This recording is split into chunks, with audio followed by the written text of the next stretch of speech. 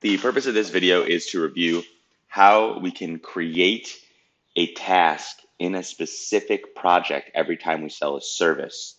In Odoo today, the way that it works, if we create a product such as service, and then I mark it, you'll see if it's consumable, I'll see this in the sales tab, whereas if it's service, I'll have access to different configuration here. You will see if I have ordered, we'll do timesheets. I'll have an option when it comes to defining how I'm going to track this service. I cannot create a task at all. I can create a task in an existing project, which is here. We don't have any projects, but I can create one called project X. And now you'll see every time I sell this service, I have to assign here one value, project X. If I have also project Y, you'll see I have to choose between one or the other. Now, if I only want to have one service product and I want to give the flexibility to allow me to define which task this project is assigned in every time I sell this service product, I'd actually, out of the box in Odoo, I'd have to have two different products. I'd have to have a service for project X and I'd have to have a service for project Y. Now, what I'm going to show you today is how to overcome that limitation with a small customization. So if we just leave this as create a project in an existing project, that's fine. We can also create a task in create a task in an existing project, or create a task in a new project, which is every time you create or every time you confirm a sale order with service, it will create a task in a brand new project.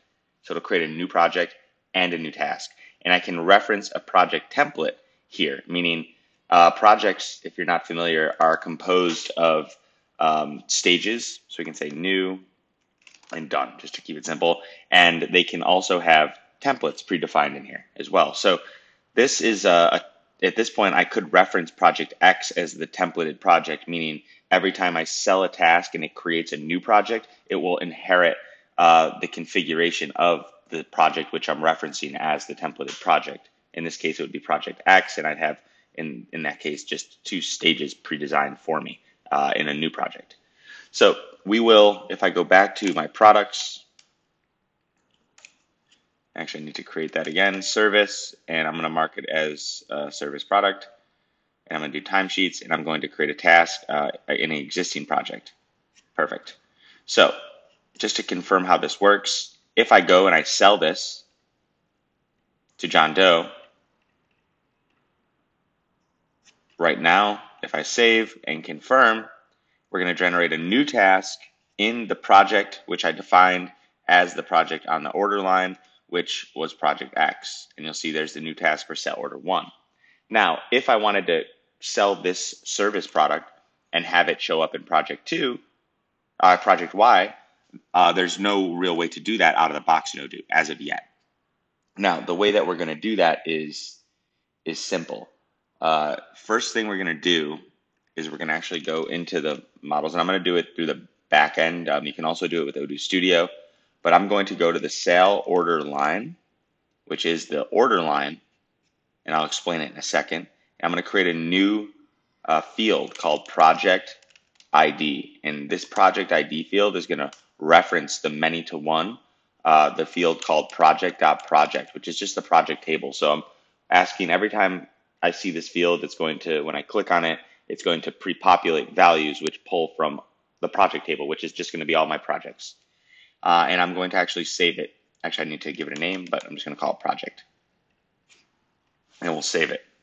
Now, to show you what this looks like, if I go back to my order and I open my order up with Odoo Studio, I can easily go in and drag that new field called project down here, and I can drop it on this table. Now that's the sale order line table, right? All my lines I'll see here. And of course, it's the sale order is the overall record, which the sale order line sits within. And now you'll see I have this project field here. The project field is going to allow me to choose X or Y. Now this isn't going to solve the problem in and of itself. there's more to it. But now you can see we're starting to build the um, the infrastructure which is going to drive this activity.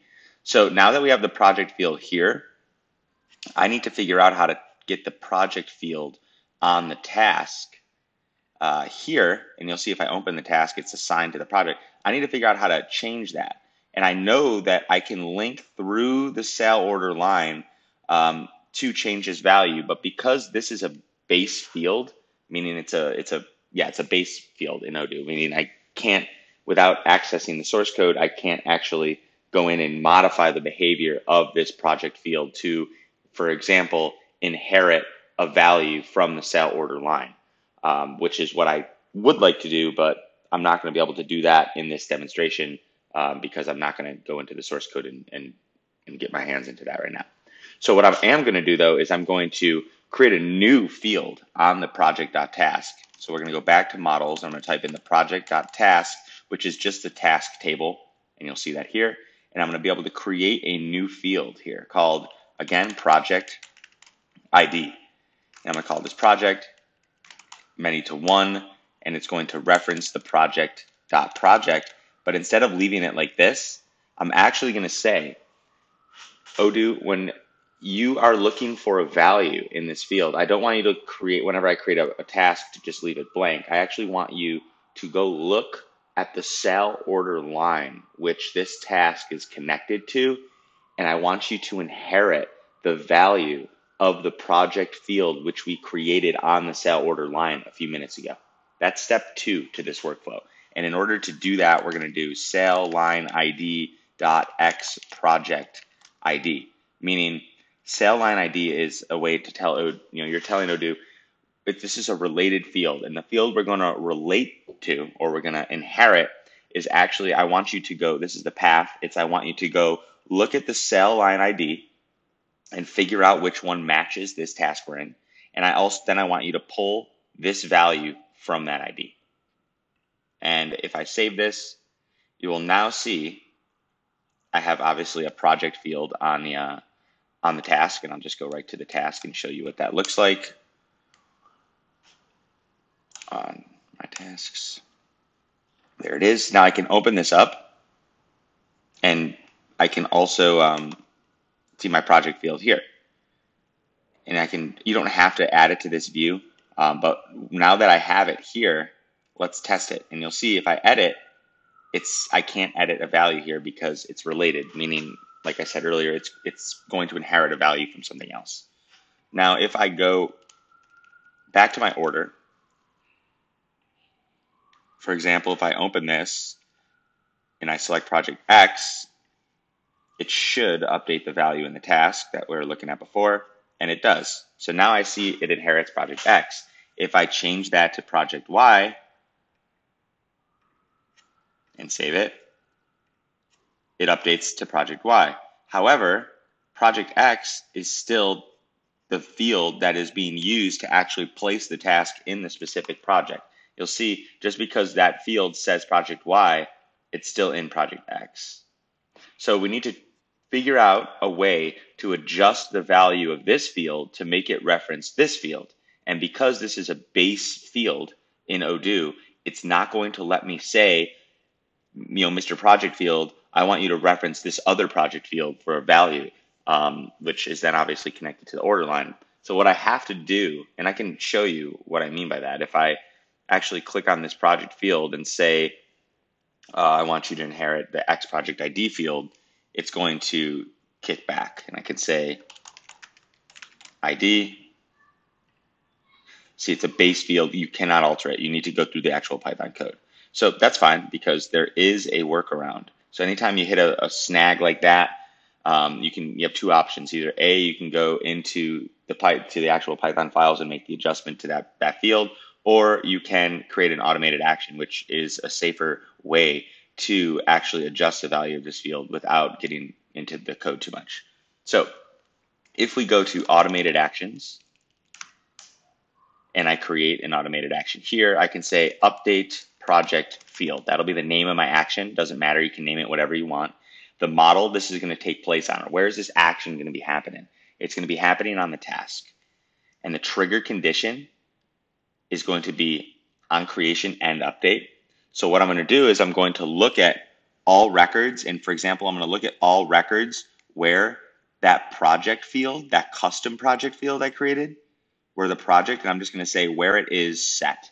So anytime I set a value, and the way it's going to work, anytime I set a value on the sale order line and I confirm the sale, it's going to create the task, which means that that new task is going to have a value in that custom project field, because that custom project field is going to inherit the value automatically from the sale order line, if you follow me.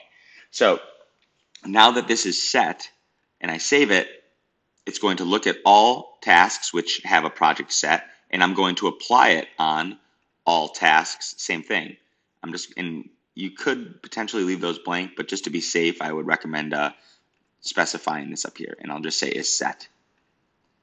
Now, action to do, I'm going to action, and you can have many different actions to do, but I'm going to just update the record.